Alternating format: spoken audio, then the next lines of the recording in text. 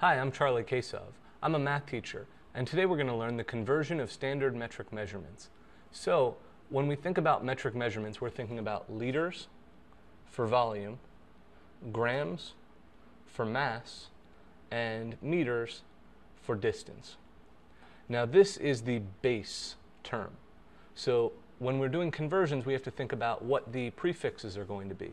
And in the metric system, all the prefixes have to do with orders of magnitude, or multiples of 10. So for any of these, for example, if we put the term centa beforehand, so centimeters, centa means 1/100th of a meter.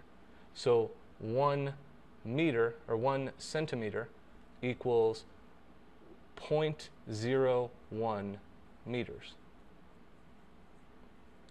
Now, if we put, we say a kilogram,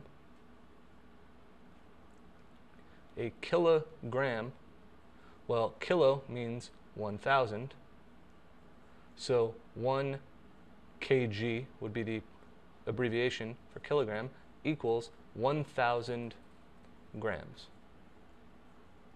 So the important thing to remember is that every prefix has to do with an order of magnitude. Centa is 1/100th, kilo is 1,000, mega would be 1,000,000, milli would be 1/1000th, and on and on.